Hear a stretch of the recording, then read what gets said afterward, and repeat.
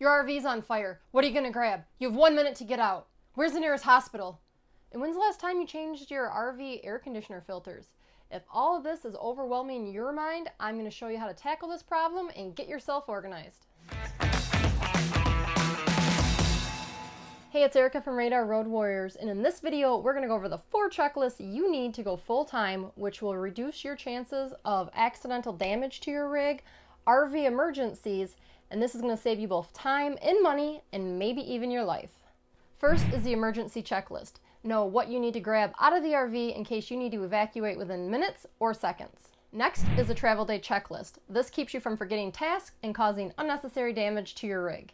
The third is a destination checklist. This is where you research the area before you go and you have key information at your fingertips when you need it. And last is the maintenance checklist. Know what needs to be serviced and when, so little issues don't become big problems.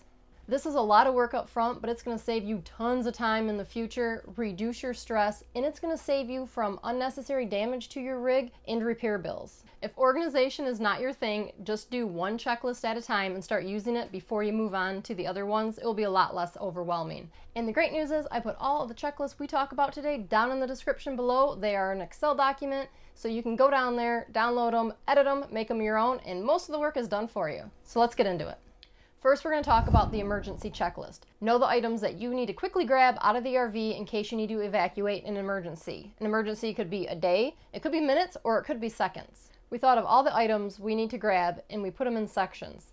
The top item in each section are the most important and we'll grab them first, and depending on how much time we have to evacuate, we'll take more items down the list. Have a plan how you are going to grab the items. Better yet, practice it and know where they are stored and how long it's going to take you to get those items. For example, if you have cats like we do, but you don't use your carrier daily like we do, and instead of keeping it inside your RV in an easy to get to location, you put it underneath in the basement, know how long it takes you to get it out from the basement. So if you only use it like once every 6 months and it's stacked behind a whole bunch of other totes in the basement, know how long it takes you to take all those totes out, get the cat carrier, put everything back. So this would be a practical solution to get out in a quick manner. Empty out your pillowcase, throw your cat in there, hold it, get to the vehicle. I believe you should practice getting out in case of emergency so everyone knows what they're going to do and where they're going to meet. Just like you did in school when you had fire drills or tornado drills. And I know some of you are sitting here watching this saying, there is no way I'm going to practice jumping out the window to see if I can do it. It's not going to happen. Now, we heard all the concerns when we owned the dirt car racetrack when we had drivers practice getting out of their car within 12 seconds. That meant removing their 5-point safety harness, taking off the steering wheel, taking down the window net, and getting out. And the drivers would have a whole bunch of issues with it, concerns, complaints about it, and say how they're not going to do it, blah, blah, blah. Just insert their issue here. My husband would listen to them and say, well, your fire suit's rated for 12 seconds, and it's up to you how long you want to sit in a burning car for. It's your life. You can do it as you wish. Now we're on to the travel day checklist. This keeps you from forgetting to do tasks to make sure you don't cause unnecessary damage to your rig. This checklist is important because you will use it every time you move, and each time you change locations, you are at risk of getting complacent or forgetting to shut cupboard doors or put the awning in. We have these checklists broken into different sections. That way you can spread out the workload in a smart manner. An example is filling up your tow vehicle while it's not attached to your rig so you can easily fit into a gas station. The sections are prepping to leave, departure, and arrival. And some of these we have a lot more details on things that I think I'm going to skip. So anything Steve does that has to do with hooking up the truck to the trailer and hauling it, I put every single detail. So if I have to do it, it's step by step and I don't forget anything. Now Steve can come inside the RV and do all my work, no problem. He just needs to follow the checklist. He can get it done.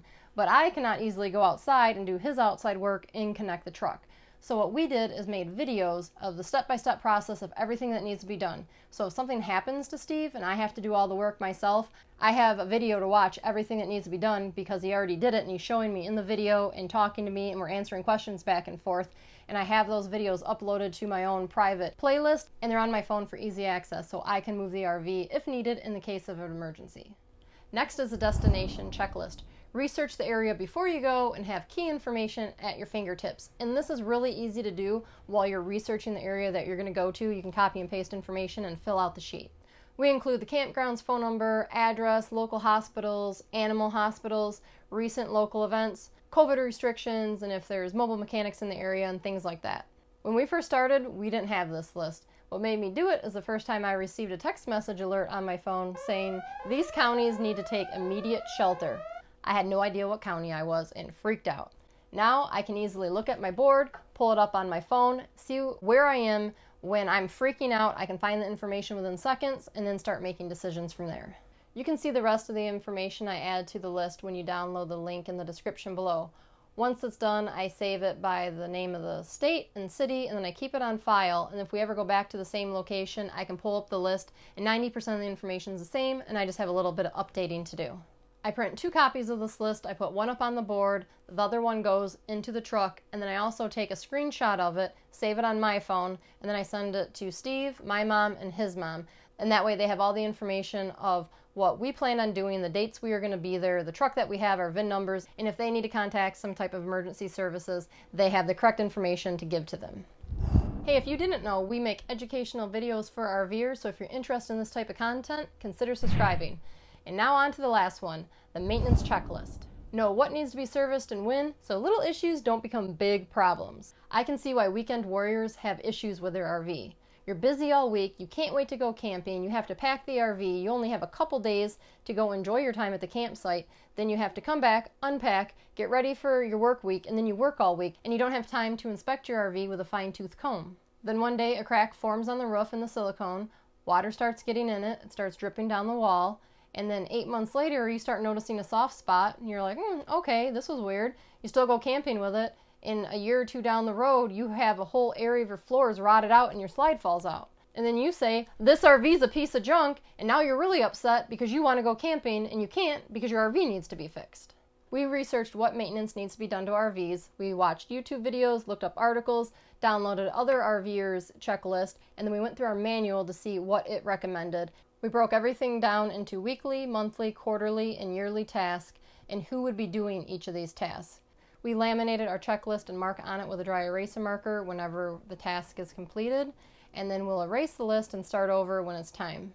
You can also put your checklist inside a plastic sheet protector and then tape the edge closed instead of laminating it. If you are living in your RV full-time or close to full-time, I suggest putting it somewhere where it's easy access, front of mind, so it's there to remind you to do the maintenance. Now, you're not maintaining a sticks and bricks house, and you have a lot more time than the weekend warrior, so you do have time to go around and do all the little maintenance and make sure your sealant isn't cracking, you don't have leaks, your screws are not coming out of the wall. Remember, every time you take your RV down the road, it's like it's going through an earthquake, so things are going to come loose. And there's a very good possibility things are going to come loose every single time you travel down the road, depending on how rough the roads were and how long your drive was. Now I have some great bonus tips for you. Make yourself an information center with a magnetic dry erase board and a cork board. You can use this and put all the paperwork the campground gives you, write reminder notes, Wi-Fi passwords, and store all of your checklists in one spot. And make sure it's in a location that's easy to see and access. All of my boards are hung up with command strips. Next bonus tip is have a folder with all your information. We have our checklist. We have 1 copy of each of the checklists laminated. That way we can use the little dry erase marker, put it on, and keep using it. And we also have some printed copies in case we want to use that. And with that, make an RV dimension and spec sheet. I always have to refer back to the sheet when we're boondocking to remember how much water we hold, our overall size when we book campsites, or how much we're allowed to weigh. And I also have a little sheet that I keep in the truck. That way, if we're going under overpasses or we're on the phone with a campground, we can quickly refer to the information. Now that you know what all the checklists are for, make sure you go down into the YouTube description, download your copies, save them to your computer, make the edits that are appropriate for your RV and your needs, and then make sure you're using those on your RV trips. And if you want more educational RV videos like this, you're going to want to check out our New to RVing playlist next. You can also find that link down in the description as well. We'll see you in the next video. Bye guys!